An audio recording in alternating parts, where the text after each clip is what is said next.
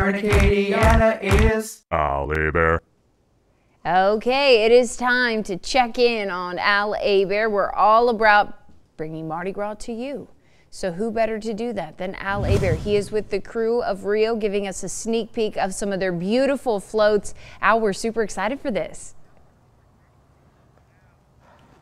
You know, Alex, I'm excited too. One of the things I love about this is that sort of like this just fun kind of almost comic book feel to this. I love being here. I'm with Jamie Hebert Boudreau, and you'll notice I have the same shirt. She's wearing. I wish I'd have worn that shirt this morning. We should have planned that. I know, you got to call in the future. I even have the headband. I know. So you know, Krewe of Rio, kind of tell us about that. Sure. So we are a Lafayette-based crew. We started nearly 20 years ago. So this year's our 19th annual operation. And so a group of folks came together and said, you know, we want to do something a little different in Acadiana. We want to have a little bit more fun, think outside the box. And so they brought the Krewe of Rio to all of our community for a little bit of Brazilian flair. Music, fun, lots of Brazilian-themed floats. So it's been really great.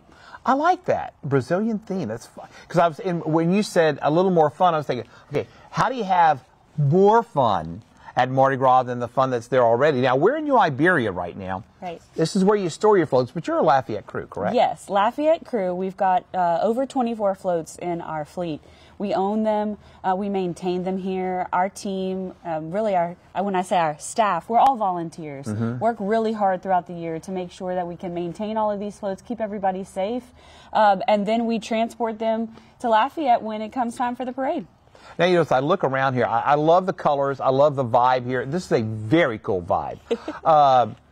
How early do you guys start planning and working on all this? When do you start? The day after the parade, What? It starts all over again. Come on. No, truly, folks are working year-round. So our biggest events, obviously, the parade is the main signature event of the year. We have our ball every year, and so folks really are working year-round to make sure that we can make the parade a success.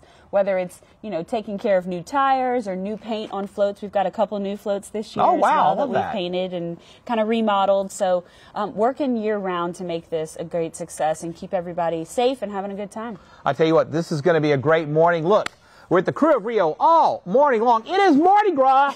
Back to you, Alex. Okay, Al, it's going to be a great morning. Excited and looking forward to seeing these floats.